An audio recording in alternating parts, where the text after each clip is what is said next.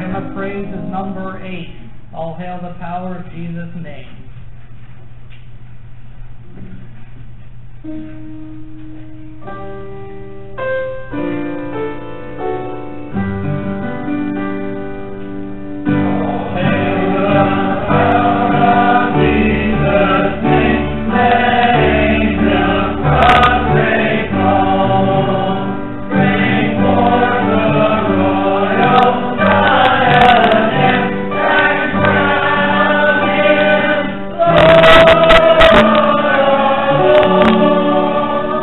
Bring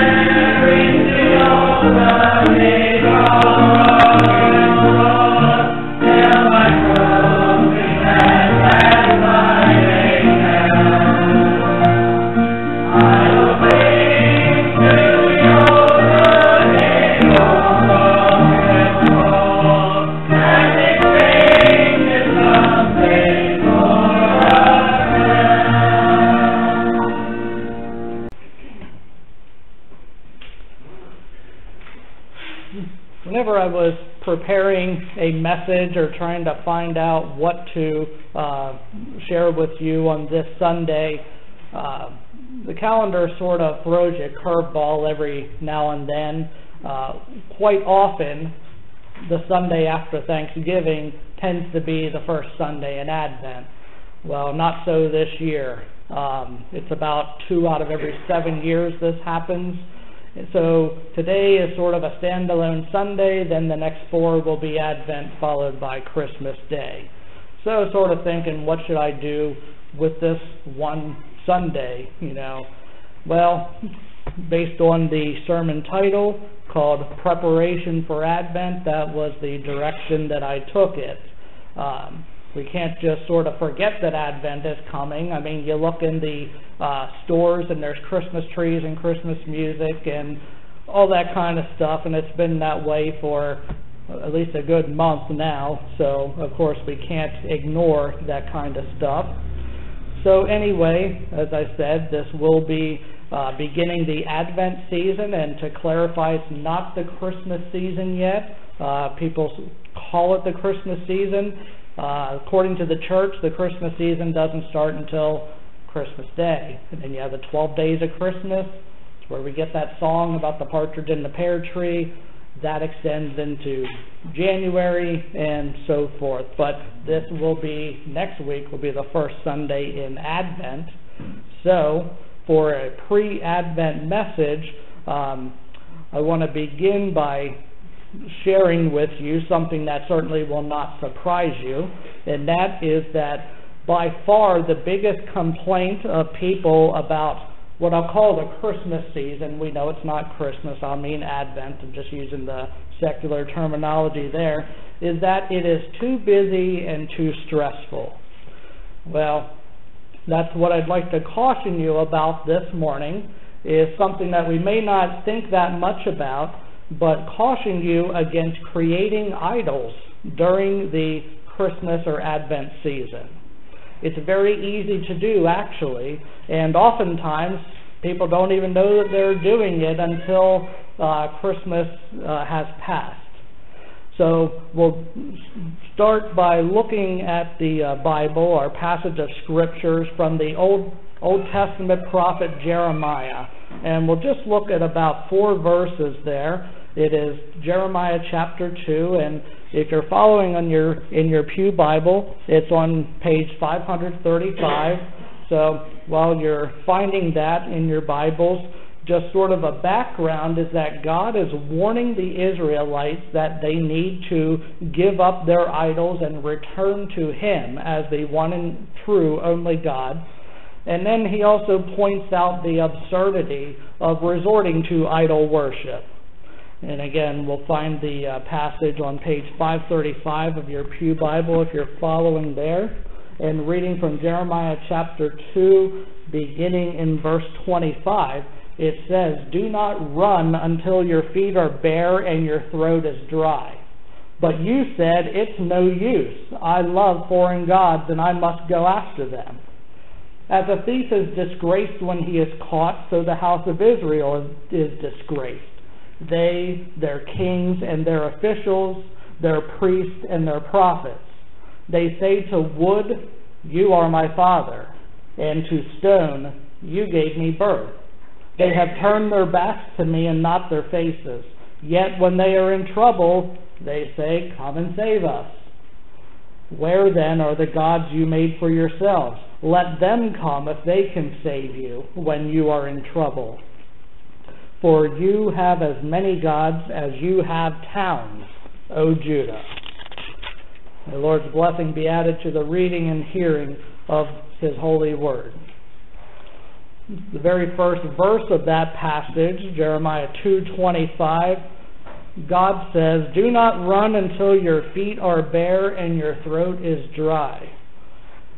First, I was going to ask rhetorically if you know how often, if you have ever experienced that. But on second thought, I should say, how often does this happen? Not does it happen to you, but how often, because I feel this is a very common thing even Christians deal with. God doesn't want us to get so busy running after something else to take His place in our lives. We go to the next line. He says, "But you said, it's no use. I love foreign gods and I must go after them." Sadly, I think this is how many people feel during December with Christmas, coming very soon.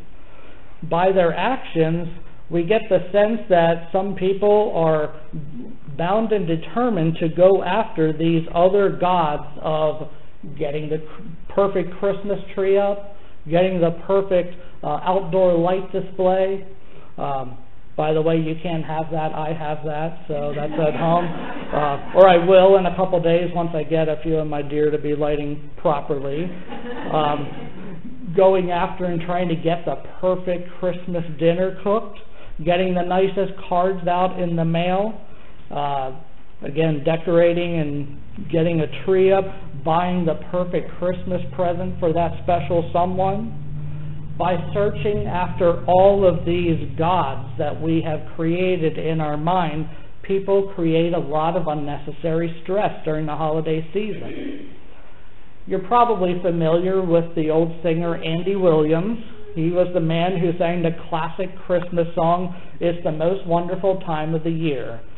Andy passed away about 6 years ago, but I really can't imagine going through a whole Christmas season without hearing that song.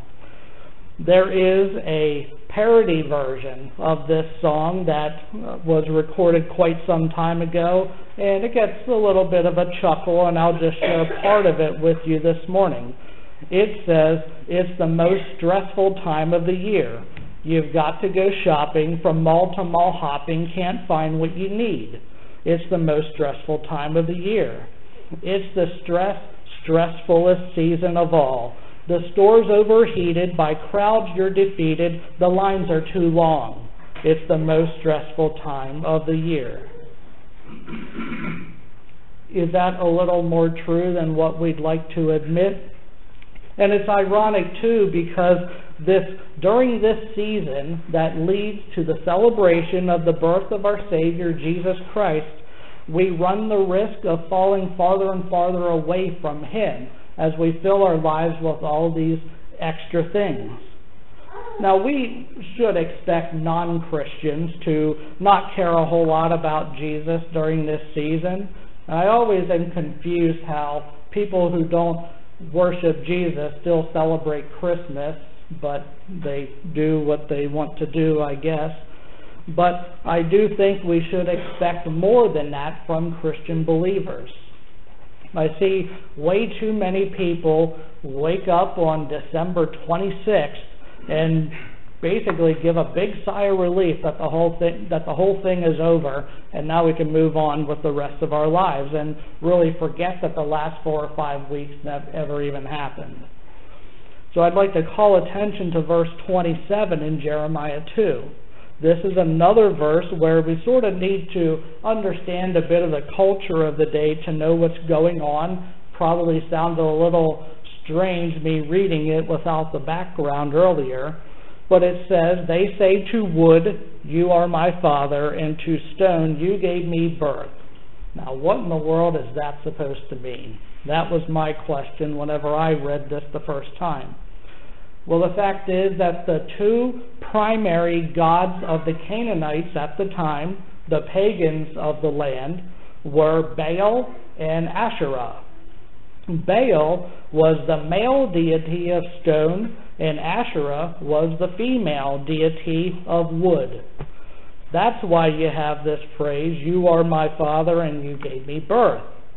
But there's a little quirk in this, though. If you go back and read it, it still doesn't make sense. It seems to be the opposite of what you would expect. So what God is doing in His message to the Israelites, He's sort of maybe being funny or being like throwing a parody at it, that kind of thing, where He switches the male and female characteristics. So again, He says, "They say to wood," which is the female deity, "You are my father." And to stone, which is the male deity, "You gave me birth." It's called satire. We do that a lot of times even today, and God is using this to illustrate the absurdity by being absurd.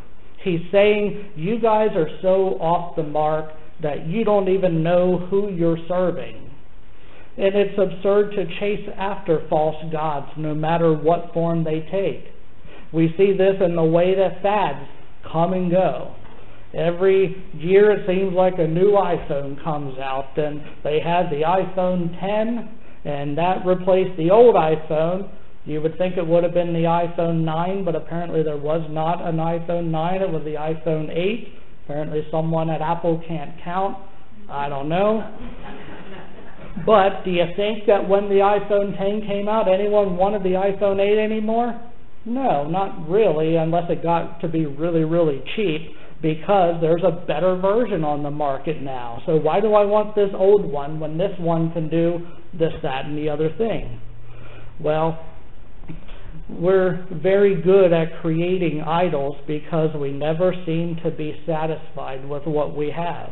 And to this point, God goes further by in verse 28 saying, Where then are the gods you made for yourselves? Let them come and save you if you're in trouble. Apparently, God is where I get my sarcastic streak, because apparently he has one too. Now, just take a minute in your minds and think back to last Christmas, about 11 months ago. Okay, go through this list that I rattled off earlier. The Christmas lights display, the perfect dinner cooked, the nicest cards out in the mail on time, decorating the tree, buying the gifts for everyone. And of course, they aren't the only things that people agonize over, but here's what I'm getting at. Sitting here right now, November 25th, 2018, those things from last year, how much did they matter in the big scheme of things? Are we still talking about the Christmas dinner that we had last year? Probably not, unless something really significant happened during the dinner. But the thing is, that stuff probably isn't lasting. And it's because we all know that those things are just here today and gone tomorrow. God is the only one who is going to last, and he makes it very clear in the words in Jeremiah 2. Here and many places elsewhere in the New Testament, we read, or the Old Testament, we read of these wooden poles that were stuck in the ground that represent this wood god named Asherah. And this is one of man's many attempts to create a god to replace the real, true thing. I find it interesting that archaeologists to this day can go among the ruins of these ancient civilizations and see what is left. Do you think they see any wooden poles stuck in the ground from 3,000 years ago? No, that wood has rotted away a very, very long time ago and dissolved into the ground. That archaeologists suggest maybe you can see some slightly discolored soil at the most where these post holes were. Those gods did not remain, nor will any gods remain that we establish at Christmas time. Pastor John MacArthur once told a story of a little girl who was passing out presents to her family at Christmas. And after finding gifts for each member of the family, she was puzzled that there was not a gift under the tree for the one whose birth was being commemorated. She said, "I guess everyone forgot about Jesus." Let's not be the one who forgets about Jesus. If we wonder how any true believer can miss the real meaning of Christmas, just look at the Bible. Who was there on the night Jesus was born? We know two Jewish individuals for sure, Joseph and Mary, and some of the shepherds later that night were told of the birth as well. Weren't the Jewish people the ones who were supposed to be waiting for the Messiah to come? Yet almost all of them missed it. They missed the most amazing sight and sound show that you could ever imagine, that would ever be visible on earth. As in the darkness of the night, a light brighter than the shining of the noonday sun shone around the multitude of the heavenly hosts, and appeared to them and said, "Glory to God in the highest, and on earth peace, goodwill toward men." The Bible even tells us that men from the east, who were almost certainly from a pagan tradition and not a Jewish background, were watching and waiting for this star to shine in the heavens on the night Jesus was born. God's own people were largely unaware of what was going on, but even these pagan men knew. They weren't going to miss out on this, but the Bible is full of people who do miss out on finding God. Remember that all but 8 people in the whole world missed getting on Noah's Ark, and the rest perished. Fast forward to year 1 AD. We see all of Judea, except for a few, missing out on the birth of Jesus. You see, it's not all that uncommon for people to miss out on the glory of God. And sadly, many miss it every time that Christmas rolls around. And you know what? Missing the importance of the season could be a sign that should Jesus return today, those same people may miss that too.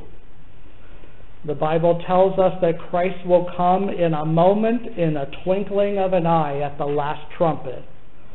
And you see, we know that we have until December 25th, more or less, whenever we schedule our Christmas get-togethers, to get all of our gifts purchased, have our cards out in the mail, do all the other things we need to prepare for the festivities.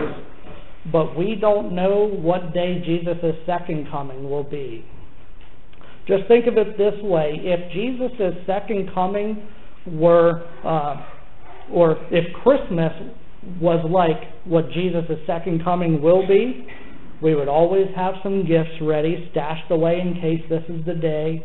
We'd always have a ham in the refrigerator ready to pop in the oven and get done very soon. We'd always have some Christmas cards on the shelf ready to go. We would always have our tree up and decorated. In that case, you probably wouldn't want a live one because it would dry out and it would be a fire hazard, but don't overthink the analogy here. The point is, we would always be thinking about Jesus and wondering, is this the day He's going to come? In the same way, during the Christmas season, we always should be thinking about Jesus rather than all these other things that tend to distract us. And of course, don't misunderstand me. I'm not saying all these other things are bad, because they're certainly not. The presents, the cards, the food, the trees, and everything.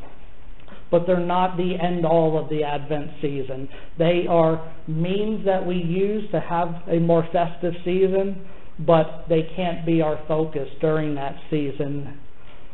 Remember the bumper sticker that you probably see every now and then? He is the reason for the season. And it sounds a little cliche, maybe a little hokey, but it is very true. Jesus is the reason for the season. His name is on the holiday.